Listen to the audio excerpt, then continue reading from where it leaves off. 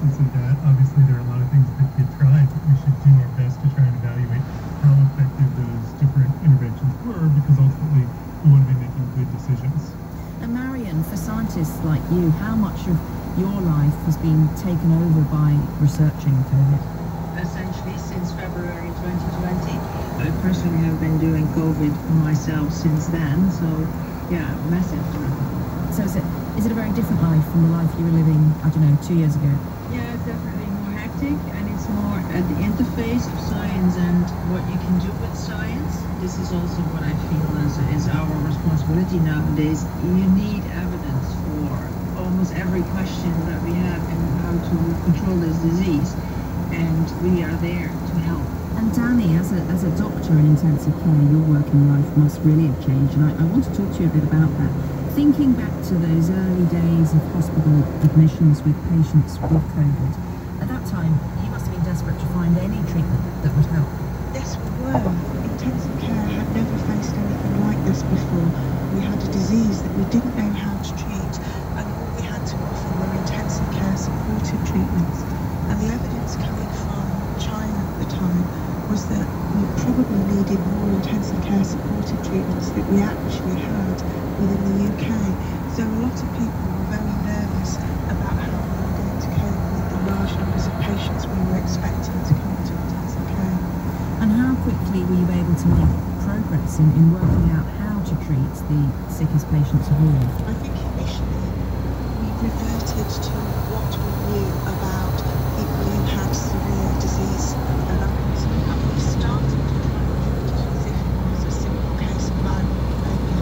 And then I think very quickly, within about a month, we realised that COVID was different.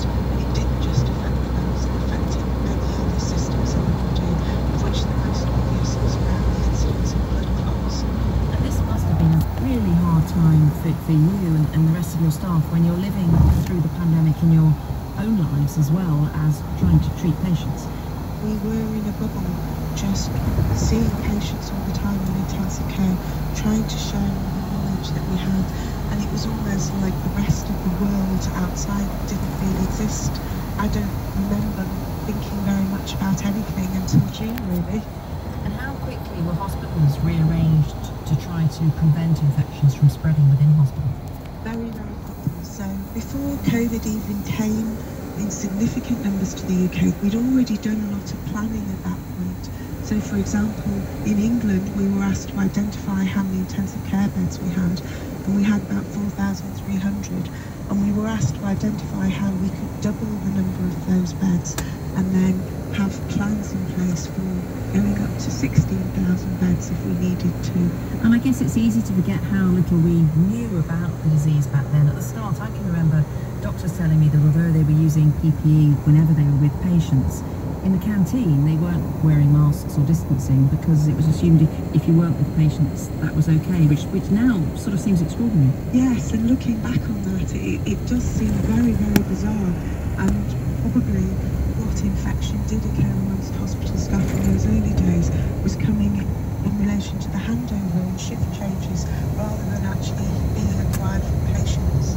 And we're talking there about trying out different ideas. Were there innovations which were tried and then abandoned? Yes, I think one of the things that sticks in my mind was because a lot of the viral pneumonia was a condition called ARDS, adult respiratory distress syndrome, we thought that we needed to manage the lung problems of COVID in the same way to make sure that that person was given a lot of diuretics, so that's drugs to keep water off the lungs and keep them dry and dehydrated. But again, very quickly we realised that that was causing a higher incidence of kidney injuries, and so we changed very rapidly into thinking more holistically about balancing what was going on in the lungs with what was going on in the heart and the kidneys and the other systems.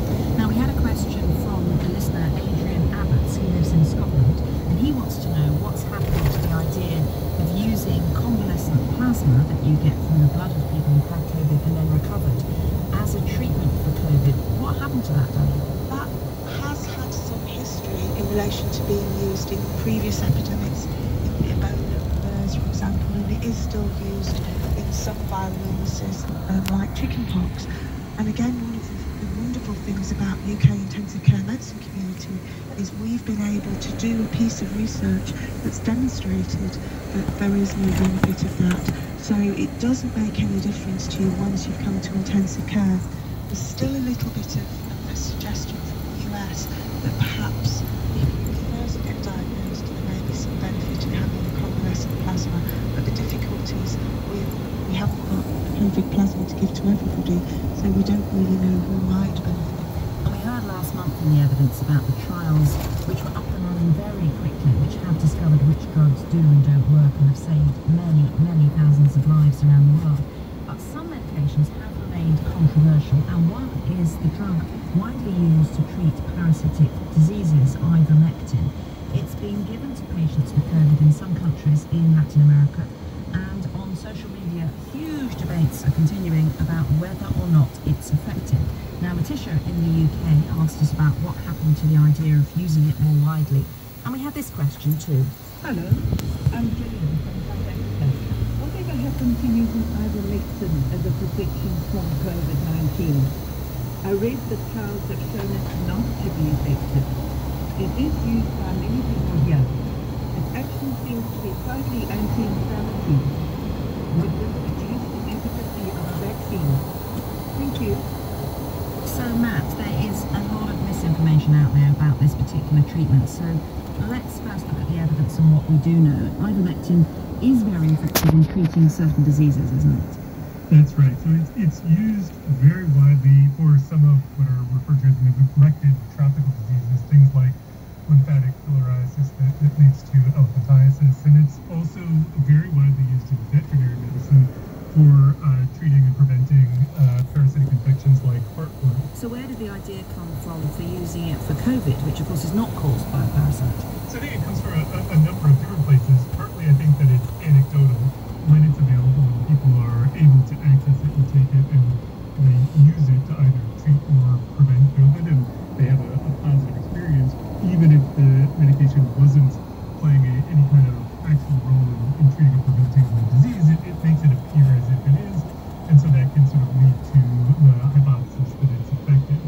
The other reason is that it has been shown in laboratory studies to have some antiviral properties, and therefore the hypothesis being it may actually be effective in human studies. So there have been some trials. What have they found? So the evidence around this has been very mixed. There's the number of studies, depending on how you count it, from 14 to 20 different trials that have actually looked a little bit for preventing COVID, but much more in terms of treating. And there was a very, very recent Cochrane review that came out. This is the body that does some of the big systematic reviews where they review all of the evidence. And what they found was there's no good evidence to conclude that the drug is in fact effective either for treatment or prevention. And that largely has to do with the fact that most of the studies were small studies and they weren't of sufficiently high quality such that we could really make any kind of determination as to whether or not the medication is in fact effective. And Danny, ivermectin is now part of a large trial being conducted at the University of Oxford. Do you think we will get a definitive answer one day to whether it does or doesn't work? I think one of the things that's really important about the COVID pandemic is the influence of research and the engagement of people, both medical and obviously the wider public, in the need for enrolling patients in research, and that's a very positive development that's occurred. Yes, and this new large trial is going to be looking at people in the community, so rather than hospitals, seeing whether it makes a difference early on. It'll be interesting to see what's found there.